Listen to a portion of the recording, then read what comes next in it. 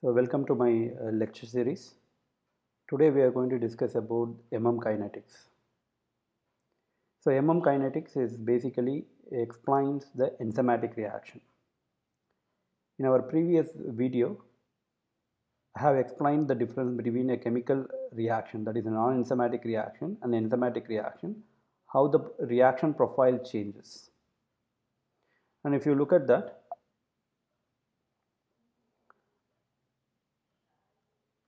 so the graph that we have discussed in the previous enzymatic reaction, we have seen that if the graph between product and substrate, especially the rate of reaction versus S, if I am calculating, so I will get the graph something like this. So in the previous so this is a saturation point.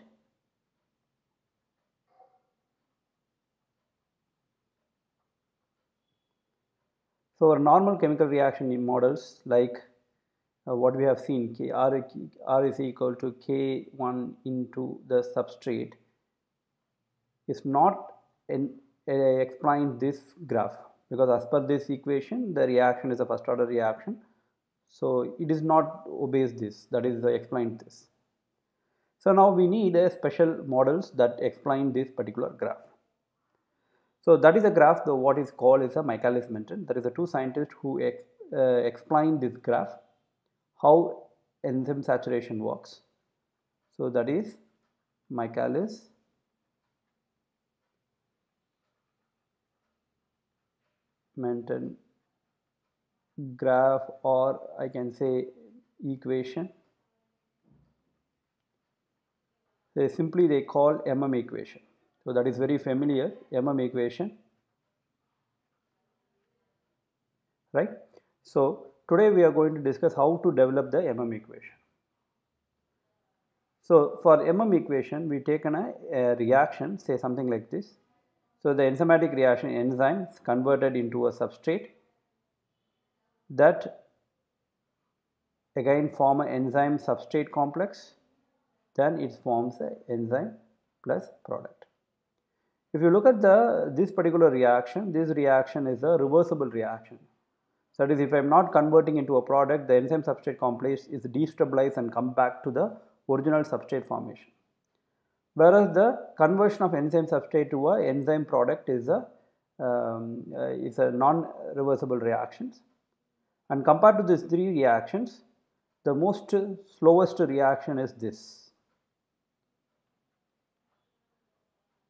So why I am mentioning that, always we know that among the group of reactions, whichever the reaction is the slowest one, that is the one is determine the overall rate, because we have individual rate of reaction for each of these reactions. But if I want to calculate the overall rate of reaction, then I should consider whichever is the slowest reaction. So here this is the slowest reaction. Say I am including a rate constant for each of these reactions. Say this reaction, the first reaction, say K1, K2 and K3. So we are looking at the third reaction. So if I want to calculate the rate of reaction, that is V, that is nothing but dP by dt, because here the product as well as this is the reaction is the slowest one. So V is equal to dP by dt, right? So this is what we need to calculate. So what is the dP by dt? dP by dt is equal to K3, that is the rate constant, then the substrate of that reaction. Why I am including ES? Because you can see from this example, R is equal to K1 into substrate. Only the substrate, the reactant side, that should supposed to be multiplied with the rate constant in order to find out the rate of reaction. The same thing what we are doing here. Here the V is equal to dP by dt is equal to K3 into ES. Why K3 into ES? We are just to look into the third reaction, that is this reaction alone. So that's why I say K3 into ES. Say this is 1, equation number 1. So if I want to calculate the rate of reaction, I should calculate the how much ES is produced in the reaction, then I should substitute here along with the rate constant in order to calculate B. So this model is very simple if I know what is ES. But the ES is generally unmeasurable during the experiment. So what I should do in order to make this in a practical way, if I want to use this equation in a practical way in an experiment, I should replace this ES, which is unmeasurable, into a measurable entities. So this entire equation, the development is only focused on that. So you remember this equation number 1. So I will put it in a simplified form. V is equal to K3 into ES. This is equation number, say I, not 1, it is I. Now how to replace this? So here, to replace this,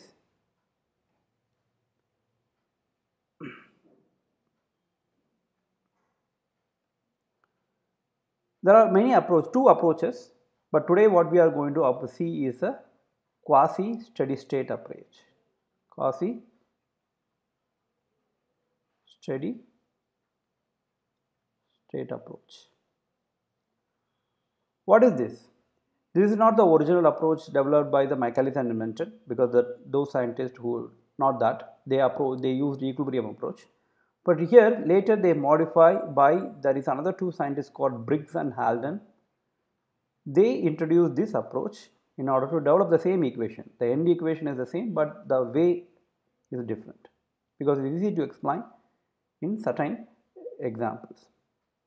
So what is that quasi steady state says? So according to this is whatever the intermediate form. Here in this equation, what is the equation? Again I am rewriting in this in order to understand. This is the equation.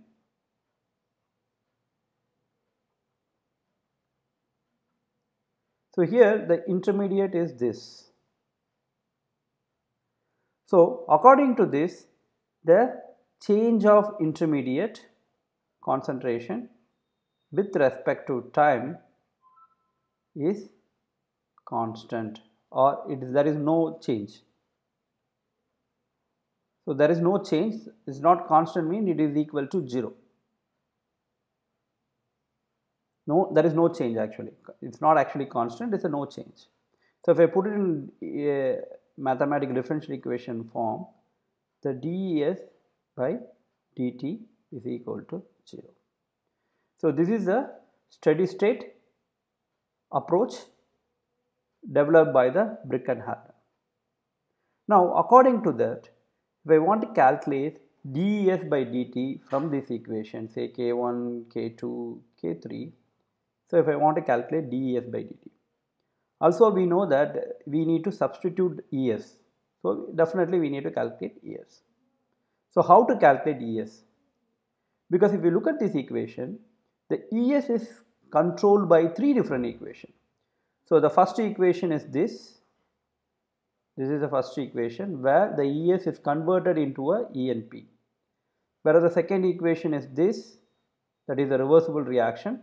The reversible reaction, again the ES is converted into a something else. In both the first and second reaction, the ES is actually converted into something else. It's not producing, it's actually consuming because of these reactions.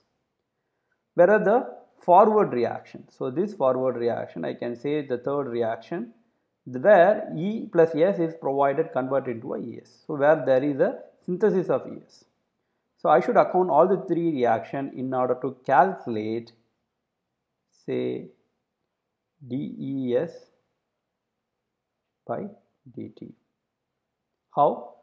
I include all the reactions. So I include negative symbol in order for the first reaction. So K3 into ES. Why ES? Again ES is a substrate for this first reaction. Again I have to give a negative symbol, K2. Again the substrate is ES. In both these reactions, the ES is converted into something else. Whereas your third reaction, say K1 into E into S, because the only reaction which is synthesis is the K. So as per the steady state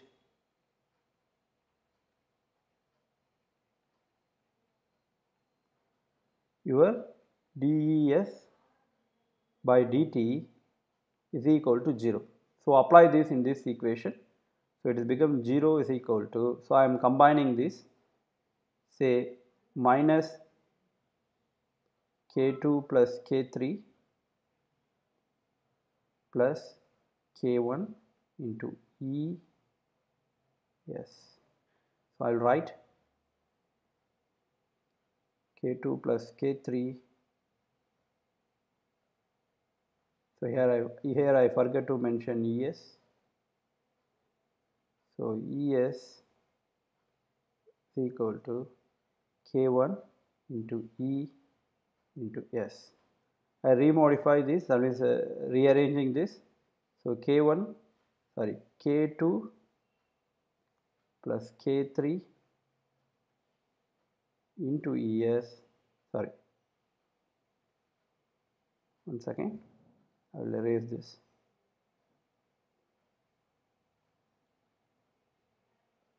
K2 is equal to K3 divided by K1 is equal to ES divided by ES.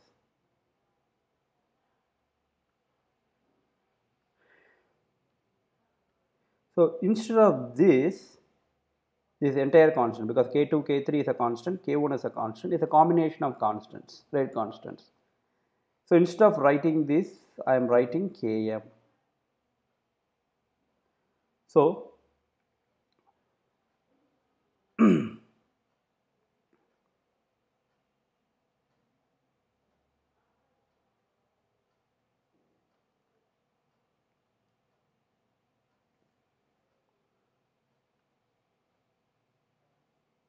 so now if I am writing that equation after substituting Km, Km is equal to E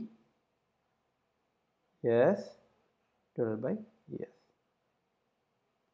Say this is equation number 1.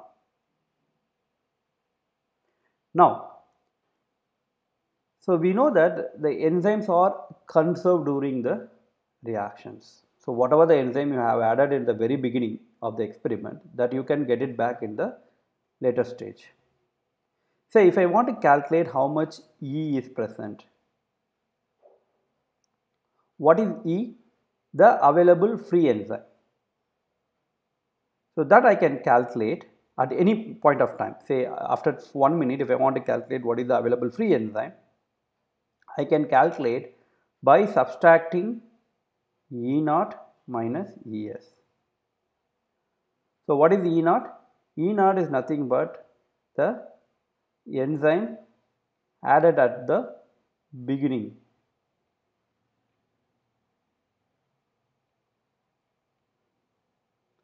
ES is, you know, that enzyme substrate complex. So whatever the enzyme you have added, say if you added the enzyme say 100, if the E naught is 100, and out of this 100, say the enzymes are involving the enzyme substrate reaction say in 30, then E is the available free enzyme is 70.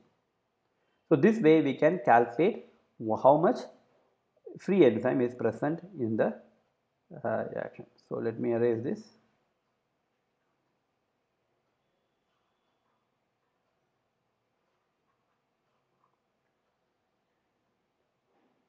So you take this equation as 2. Now you substitute. So I can modify this equation number 1, say like this. So from this, if I want to calculate what is E, so E is equal to nothing but Km into ES divided by S, just a modification. Say this is equation number 3. Now substitute 3 in 2. That means from this equation you are substituting here. So it has become Km, instead of E I am substituting Km into ES divided by S is equal to E naught minus ES. So I am rearranging this equation. That means I bring this ES to the opposite side. So that means it's become Km into ES by S plus ES, that is equal to only E naught. So in both this term you have ES is common, so that you take it out. So the remaining you have Km by S plus 1 is equal to E naught. So what we need to calculate, why we are doing, we need to replace the ES quantity with the known entity. So we need to calculate ES. So keep ES in the left hand side. You can, before you do that, let me erase this. Before we do that, we further simplify this. How? ES, so you take LCM in this. So it will take LCM, it will become like this.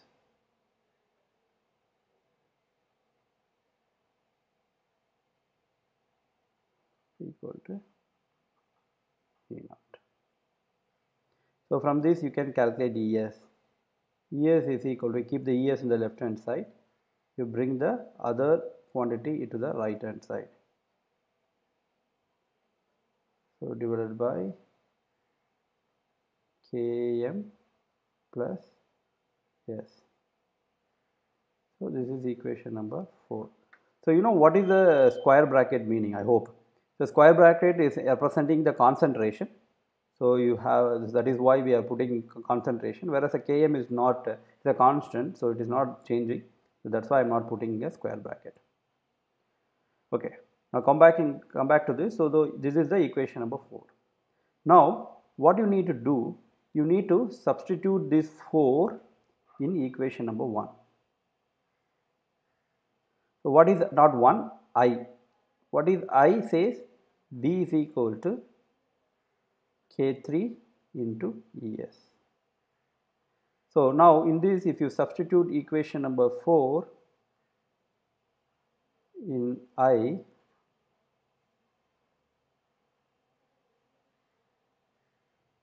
so something is displaying, so I will write it here. So V is equal to K3, instead of ES I am substituting, so E naught into S divided by Km plus S. So now that Vm value, Vm is the maximum velocity, is equal to nothing but K3 into E naught. So look at this, this is the equation we are going to substitute in this. So what happen is your V become, after substitution it's become, instead of K3 but E naught, you will become Vm into S divided by Km plus S. So this is what we call MM equation. Now we need to check whether this equation explains that graph, right? So that is what we are going to see now, right? What is Vm? Vm is the maximum rate of reaction, whereas Km is the mm constant, whereas S is the substrate. So V is, if you compare this equation with your real non-enzymatic chemical reaction for a single substrate, it's something like this you got.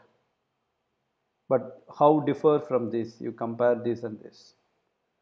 So this equation is unable to explain the graph. Now we see whether this equation is explained that graph. So that is the next thing.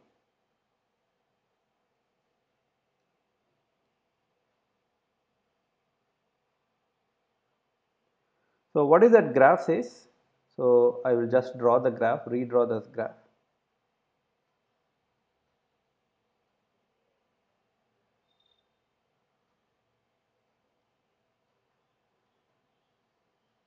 So that graph says your substrate rate of reaction, you will get a graph like this. So this is the saturation point, this is 0 order, so this is the first order. Let me say, so we'll take the equation, equation, V is equal to Vm into S by Km plus S. So what is the difference between saturation point? What is the difference between before this? Here the concentration of S is less S concentration, whereas here the concentration of S is more. So that is a difference, that is a saturation point difference. Let me take that as an example, a case, say case 1. Say in this, if the S value, the concentration of S is much lesser than the value of Km, right? Km is a constant, so if I'm assuming that S is much lesser, say if the Km value say 1, if the S value is 0.0001, if that is like this, so that is why this symbol is indicating. If that is a scenario, this Km plus S is become 1 plus 0.0001. So that is almost similar to 1. So this 1.001 is almost similar to 1. So in this scenario, the Km plus S can be written like Km alone. The same example, right? So if that is thing, so if I am substituting that condition, this particular condition in the equation, how it is varies. Let me erase this examples, so you understand what I am saying here. So if that is the case, your equation V is become Vm into S divided by Km. So here Vm is a constant, Km is a constant, only variable is S. So the rate of reaction now proportional to S, because Vm, Km is a constant.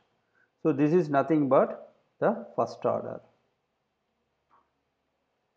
So this is explained the first order part of the graph. So at low S substrate concentration, the V behaves like a first order reaction. Now case 2. What is case 2? After saturation.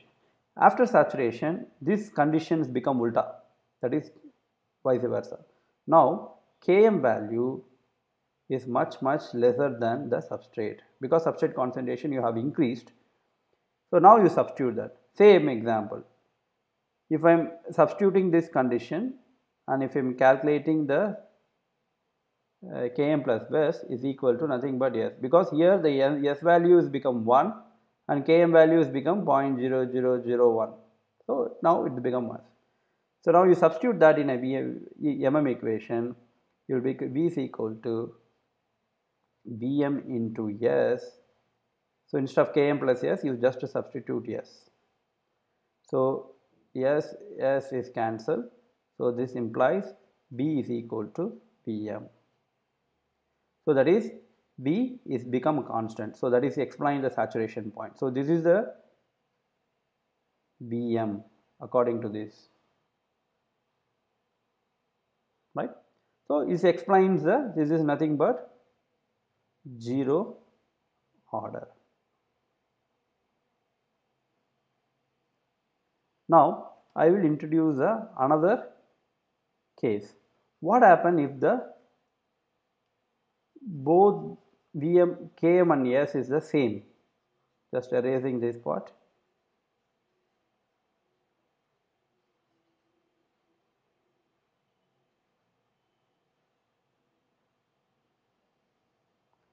So case 3.